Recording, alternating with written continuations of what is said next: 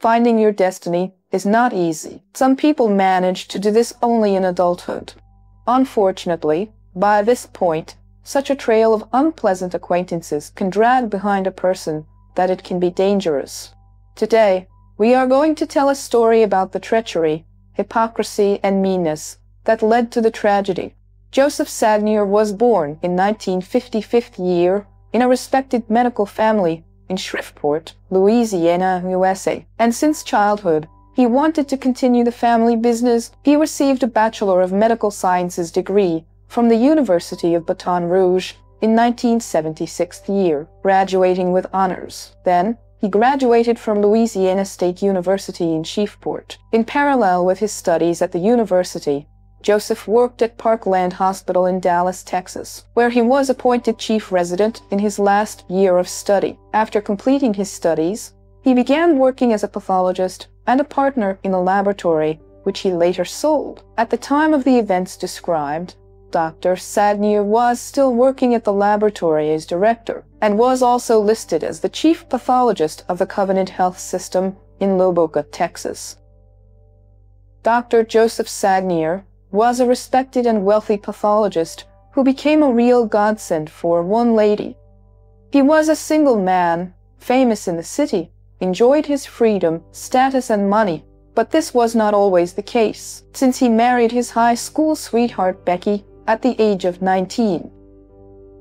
2 sons were born in this marriage. He was quite a strict father, but it paid off and was always compensated by justice. The man believed that strict discipline was needed with boys. Thanks to this, the sons have grown up to be responsible and worthy people. In general, their family life was going well, but after 27 years of marriage, the spouse found another man, with whom she fell in love. The woman honestly told her husband about it. They eventually divorced. But Becky did not have a happy future with a new man, because her lover turned out to be a dangerous person. Sometime after the marriage, he shot her, then the dog, and then took his own life. Fortunately, children who were already adults and lived separately did not suffer in this tragedy. Dr. Sonnier was shocked by this monstrous death of his ex-wife, but he did not suspect that his future was also stained with blood. Meanwhile, the years passed. Joseph supported his 2 sons. In 2007 year, a man moved from Dallas to Pubic to start a new life. Joseph planned to continue working and enjoy life, to try what he had not yet had time to appreciate in his life. For example, dancing. So the pathologist started going to dance lessons. He liked the classes, including because he met different women here. The man did not lose hope of finding his love.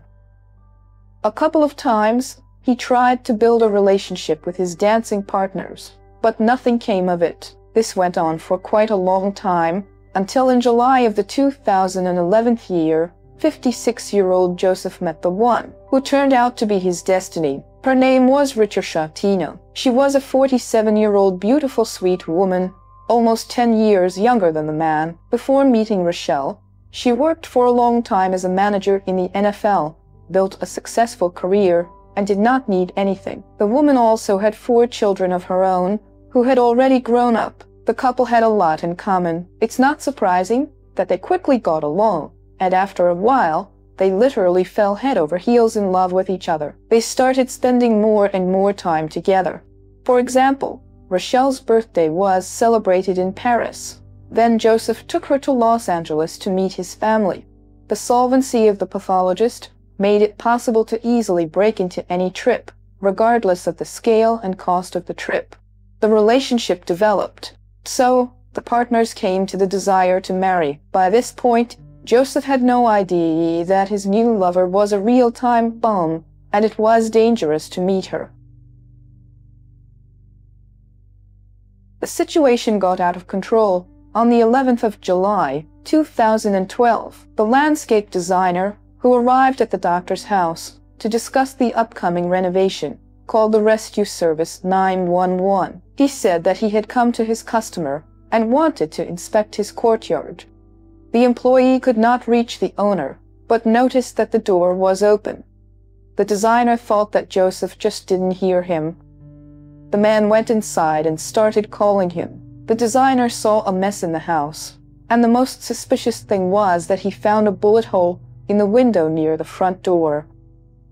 Everything looked like a hack and caused concern. The contractor carefully went further inside in search of the owner of the house, but he was nowhere to be found. Then the designer went into the garage. In the garage, he found Dr. Sonnier lying in a pool of blood on the floor, without signs of life. He had knife and gunshot wounds on his body.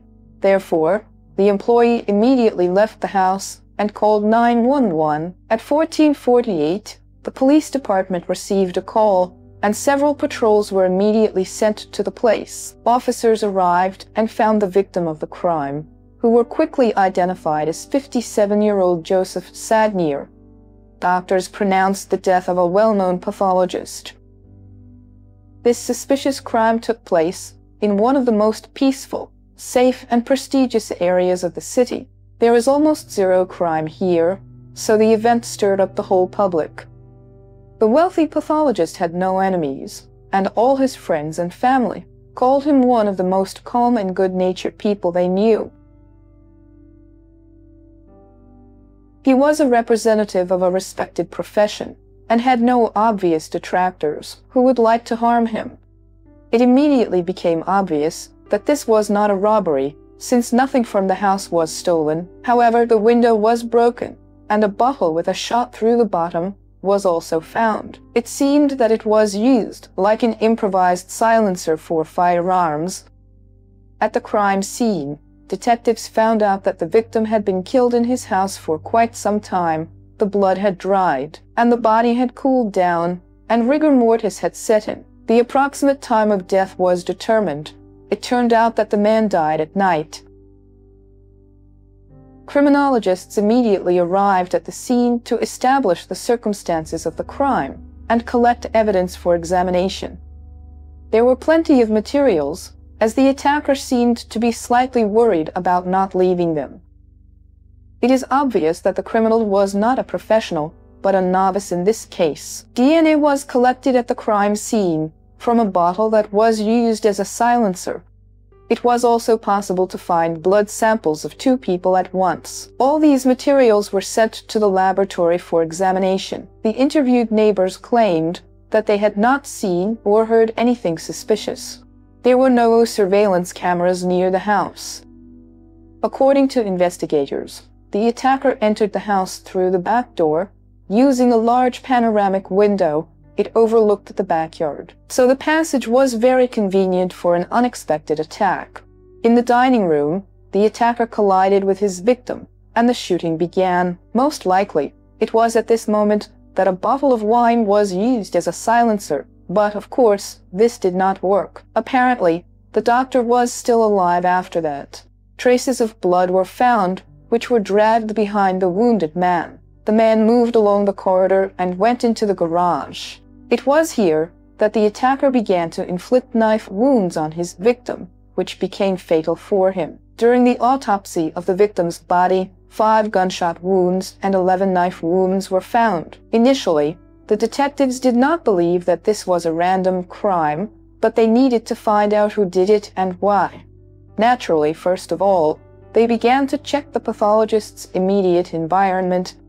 The children and the family of the deceased were in shock. Just 2 years ago, his ex-wife Becky was shot dead by her new husband, and now their father was killed in a similar cruel way. Lightning literally struck twice in the same place, which looked too suspicious. The murder of Joseph was the second shock for the children of the family, which they were forced to experience after the emotionally devastating death of their own mother. For 2 years, they were left without parents. At one time, Becky's murder deeply wounded Dr. Sonnier, who lived with her for a little less than 3 decades. The man repeatedly recalled the years he lived with her and grieved for the loss. However, the doctor remained strong and a support for the family. He immediately took care of all organizational issues and funeral expenses and helped his sons survive the trauma. Later, the children admitted that it was his support that helped each of them overcome this pain. The sons of the victims wondered who could wish harm to their father. He was a support for many people, not only relatives, but also friends, as well as colleagues at work. He was a charming and pleasant man, with a fortune of about $12 million, but he never flaunted his dignity and wealth, remaining quite modest. All of this made him virtually one of the most eligible middle-aged bachelors in town. Naturally, many women sympathized with Dr. Sonnier, which became especially noticeable after he started going to dances. From that moment on, the charismatic millionaire literally had no end of interested ladies. It was here that he met his new lover, who was willingly accepted by the whole family. Rochelle was beautiful, funny and funny. After meeting, the couple began to relax in the best restaurants and private clubs in the city. And not only that, Joseph spared nothing for his beloved, showered her with gifts. At that time, the woman was 47 years old. She was literally crazy about her new man. Many confirmations of these words were found, in particular, numerous publications on her personal page in social networks, where Rochelle openly declared her love for the rich doctor. All this was also confirmed by numerous witnesses familiar with the heroes of the story. Friends and acquaintances had high hopes for this relationship. Joseph had been a bachelor for a long time. He could not build a serious relationship, but it seemed that now a worthy woman appeared in his life, whom he was ready to marry. The closest person to the victim was his beloved Rochelle, with whom they were inseparable. So first of all, the detectives talked to her. She called the deceased the love of her life and did not imagine that something like this could happen to her. The woman was genuinely upset by what had happened and did not know how to live on. During a conversation with the police, Rochelle shared some interesting information. She said that in the last months before the tragedy, various oddities were observed in the lovers' lives. It was pointed out to Joseph that he was a victim of persecution, which he repeatedly shared with his fiancée. Rochelle also said that she herself once saw a stranger who looked pretty creepy. One rainy night, an outsider stood in front of the house for a long time, looking at the door and windows as if he was watching them, but she did not see his face. At the same time, the woman said that the future husband tried to translate everything into a joke and apparently underestimated the danger of the situation. Rochelle told about the intrusive calls that began to arrive to her fiancé shortly before his death. He received several calls and threats, after which it was repeated in the form of several text messages. After thinking about what happened, Rochelle put forward several candidates for the role of potential killers at once. However, the police did not believe the woman for a long time, believing that one of the likely motives could be her jealousy. Thanks to some witnesses, it became known that at the time of the crime, the deceased communicated with several women at once and was in a romantic relationship with them. However, some people refuted these rumors, referring to the slander that a famous doctor was subjected to shortly before the tragedy. Investigators asked Rochelle if she knew that the groom could have a relationship on the side. The woman replied that she was not aware of this and denied that Joseph could have had mistresses. It was completely out of character for a man. Joseph's sons also denied having mistresses. They knew how decent their father was, and he would never build a relationship on the side.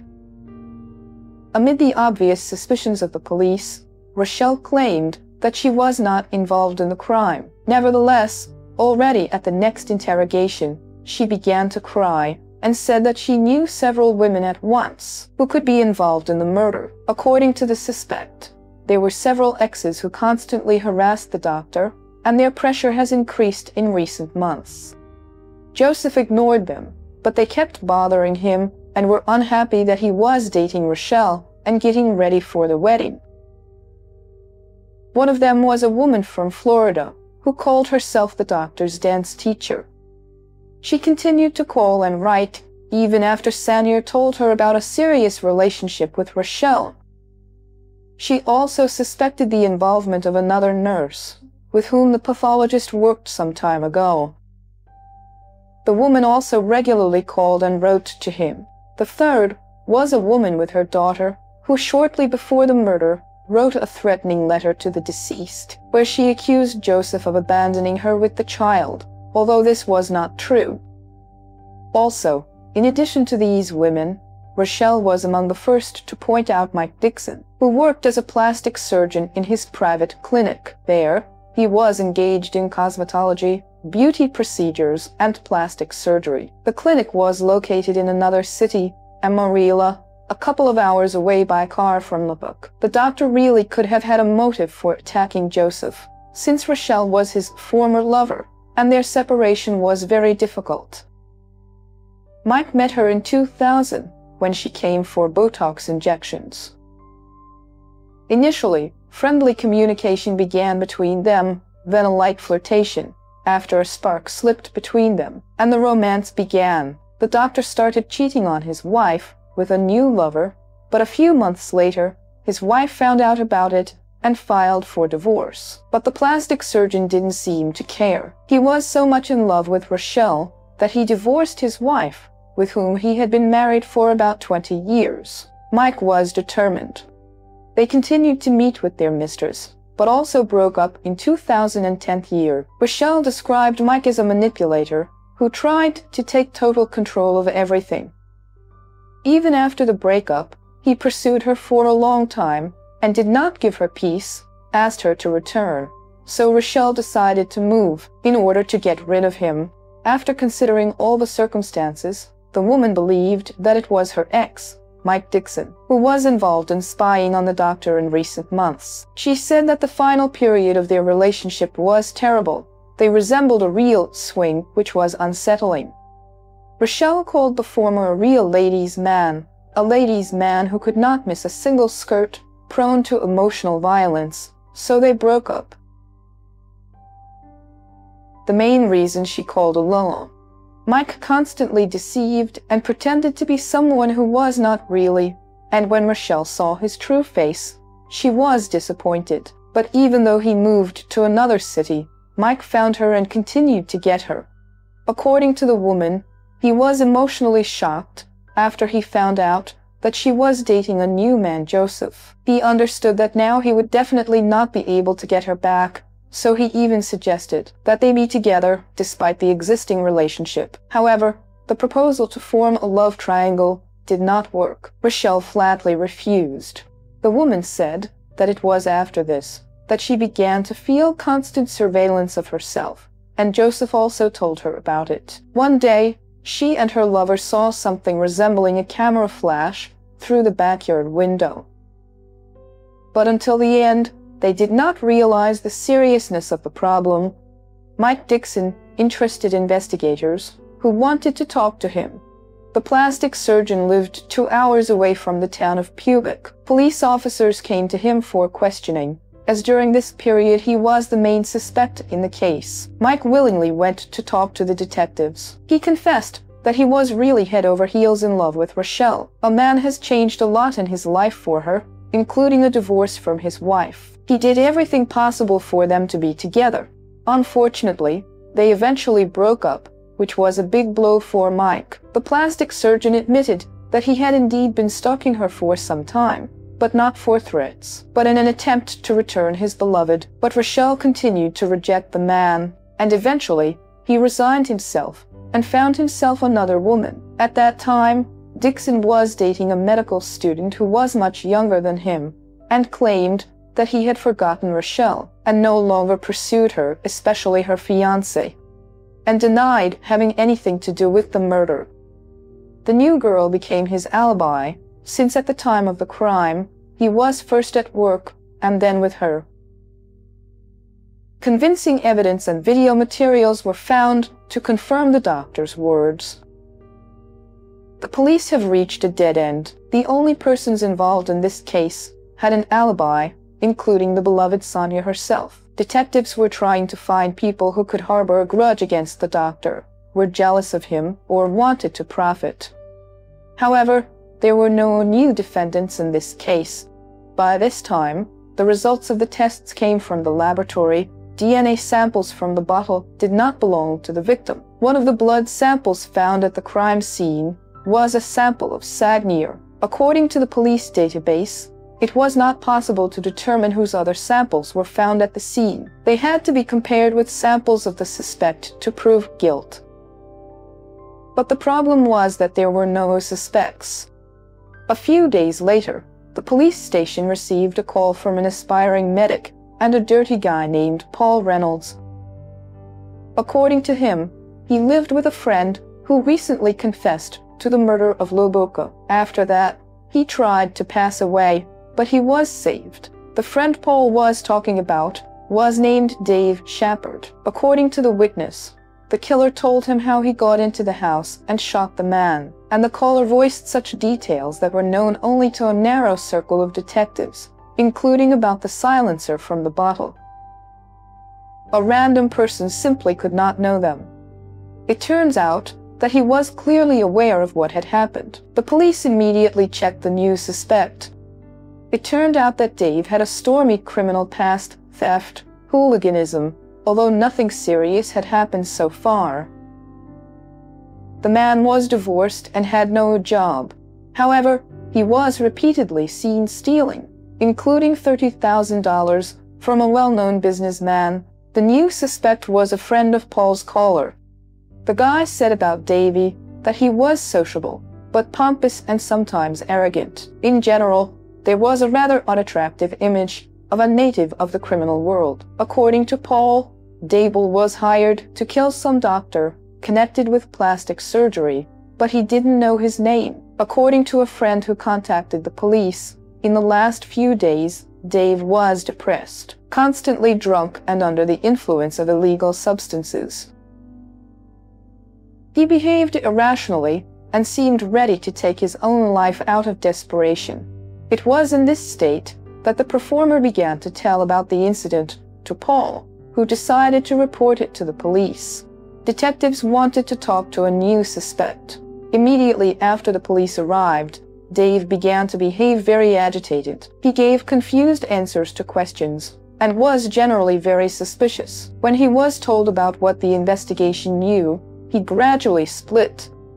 According to Dave, Mike Dixon really hired him for the murder, after which he provided a detailed account of the chronology of the events of that fateful day. The criminal said that he met a plastic surgeon couple. They turned out to be kindred spirits, as both were going through difficult breakups with their companions during this period. New acquaintances started talking under a bottle of beer, and it turned into a friendship, trying to find mutual understanding. Mike shared his sad love story, telling Rachel, who left him and was with another at that time. The man shared that this separation hit him hard. He loved this woman madly, could not forget her. Dr. Dixon changed a lot in his life to be with Rochelle. I wanted to marry her, but instead she just left. Mike clearly wanted his beloved back. To do this, he believed it was necessary to remove one single obstacle from the way. Dr. Sonnier, the plastic surgeon, believed that then his beloved would be with him. Dave supported his newfound friend in this endeavor. As a result, the new friends came up with a plan, but not a murder. According to their plan, Joseph was planned to be slandered by exposing him in a dishonest light, and then Rochelle would leave him. First of all, they decided to act out harassment and complaints from the man's former lovers. It was after this that a letter was written, in which an unknown woman with a child confessed that Joseph had abandoned them, but the pathologist denied everything, and Rochelle believed him. Their plan failed. Now it became clear that the authors of this note were two malefactors who were preparing a conspiracy to implement the plan. They found women who were paid a decent sum, about $1,000 each, so that they would act out this performance and pursue an unknown man for staging. In fact, there were no women on Joseph's side. Also, the camera flash that Rochelle once saw with her lover was actually the light of Dave's mobile phone. He regularly went to the victim's house, acting out surveillance. All these trips were financed by Mike Dixon, each time given money for gasoline and to pay for his work. However, espionage and slander did not allow the lovers to be separated. In this case, the organizer of the crime had a plan B, which implied more radical actions. Mike decided to kill the pathologist, having previously tarnished his good name with false accusations. The man believed that after that, Rochelle would literally crawl to him on her knees so that he would take her back. The plan also required the services of his new friend Dave. As payment, Dixon offered 3 silver bars, the total value of which was about $10,000, and he agreed. He immediately gave one of the bars to Dave as a deposit. After that, the criminal went to a pawnshop and cashed the reward he received. Dave told the police how they were preparing for the crime. Dr. Dixon immediately gave him a gun, and the performer had to follow the pathologist to find out his daily routine and determine the best moment for an attack. He was watching the victim. The plastic surgeon wanted to know exactly what was going on in Joseph's house, so he constantly kept in touch with the mercenary, literally in real time. At the appointed hour, while Sonnier was still not at home, the killer arrived and sat in a chair in the backyard. Here, Dave settled down in a bandana, glasses, and with a bag, waiting for the target of the attack to return home. He had a pistol with a bottle of wine on the tip of the barrel instead of a silencer, a pair of gloves, and a knife. The main weapon was supposed to be a pistol, but in case of failure, a knife was a backup option. If this did not work, then the attacker had a belt with him, which was intended to strangle the victim. Throughout the entire crime, as well as before it, the customer constantly exchanged messages with his mercenary. Later, these correspondence were discovered and became one of the material evidence at the trial. However, from the very beginning, the crime did not go according to plan. As soon as Joseph got home late at night, he noticed a stranger on the porch of the backyard. Then he came up and knocked on the inside to attract Dave's attention and drive away the uninvited guest. The future victim of the attack opened the window and politely asked Dave what he was doing on his private territory. At that moment, the attacker took out a weapon and fired several times, but he failed to kill the man. Then, he crawled inside through an open and already broken window, damaging it completely, and then made several more shots. But that didn't kill the victim either. Joseph tried to get away from the attacker along the corridor. Dave was afraid that the wounded man had a weapon. He would take it and resist, so he immediately rushed after him and began to finish off Sonnier with a knife already in the garage. After several blows, the pathologist fell to the floor and stopped showing signs of life. Then, the mercenary struck 3 or 4 more blows, aiming at the vital organ for life. After making sure that the man was dead, Mike headed back to Morilla to tell his customer about everything in detail. When the mercenary returned, he immediately received the 2 remaining ingots of precious metal, as well as a box of Cuban cigars. Thanks for the work done. Mike Dixon listened to the detailed report and praised Dave. He treated and bandaged the wounds that the performer received during the struggle, after which he recommended lying low for a while.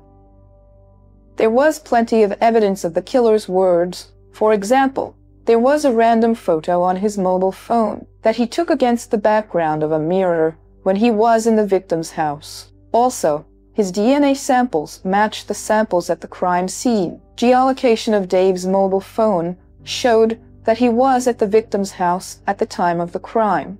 Dr. Dixon was arrested by the police on charges of first-degree murder based on Dave's testimony, as well as a lot of other evidence, including incriminating phone calls and text messages exchanged by the conspirators, with unambiguous messages.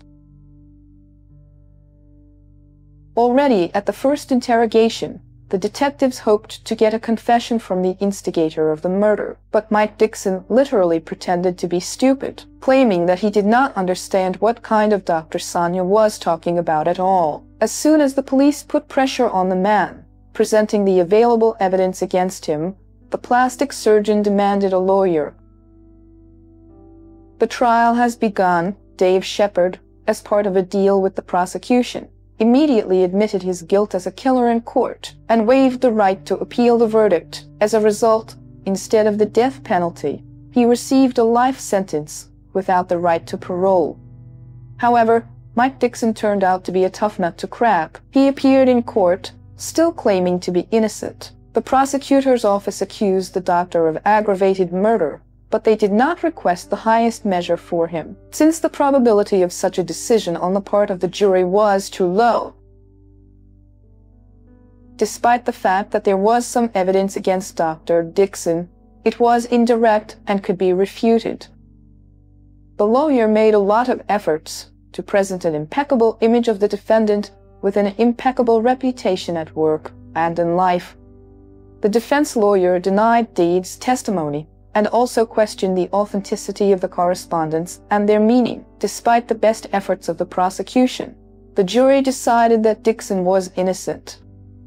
A lot of confusion was caused by the perpetrator of the crime himself, who, although he testified against the customer at the trial as part of a deal with the prosecution, but clearly began to protect his employer and said at the trial that he completely planned and executed the murder himself. Two jurors who were present at the first trial expressed reasonable doubts.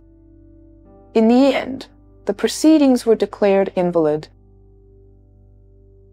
However, the victim's family did not give up, so the case was relaunched. New hearings began in 2016 after the announcement of all the materials of the case. The jury discussed what they heard for about 3 hours, until they decided that the defendant was really guilty of first-degree murder. Under state law, this article is punishable by death. Since they refused to request the highest measure, the doctor was automatically sentenced to life imprisonment without the right to parole. One of the most significant evidence in the prosecution of the murderer was made by his own daughter. Also convincing evidence of Mike's guilt was Paul's testimony, which Dave handed over to the police. Paul claimed that Dave had told him how Dr. Dixon had hired him to kill. In addition to other useful information, Dixon's daughter pointed out that the father is covering for his customer. However, the plastic surgeon continued to claim that he was not involved in the death of his rival on the romantic front. Dr. Dixon remained dissatisfied with the verdict, and the defenders were outraged by it. The lawyers appealed, and this allowed to get the court decision overturned. Dixon was released on bail of $2 million, but the fight for justice was not over. The prosecutor's office sought reinstatement of the sentence by the state's highest criminal court, otherwise a third trial was expected. The petition from the prosecutor's office was filed on February 11, 2019. The next stage of the trial was April 2020. During this period, the bail of the accused was revoked, and an arrest warrant was issued for him again. The decision was made by the Texas Court of Criminal Appeals, overturning the decision made by the lower court. His sentence was reinstated. The judge concluded that the criminal should continue to serve his life sentence without the right to parole. Dixon is currently being held behind bars at the detention center in Lubbock, Texas. While all these shocks and trials were taking place, the heroine of the story, Rochelle, who became a stumbling block for the two men, preferred to lead a quiet life, the details of which are unknown. She stayed in this city, but completely shielded herself from the attention of journalists and the public. The woman even filed a lawsuit in the 2016 against a magazine that described in detail the love triangle between her criminal and the victim. In this article, she was exposed as a divorced woman who sought to destroy marriages and hunted for money. She demanded compensation for moral damage in the amount of $2 million, but compensation was refused. Despite her reluctance to popularize her life, Rochelle has repeatedly communicated with representatives of the media. The woman felt guilty for actually bringing the criminal to the threshold of a truly loving and honest man who became a victim of his unhealthy desire to possess and control her. If you liked my work, subscribe to the channel, support this video with a like, and also let's discuss this story in the comments. I recommend watching these videos. Thank you all, and bye.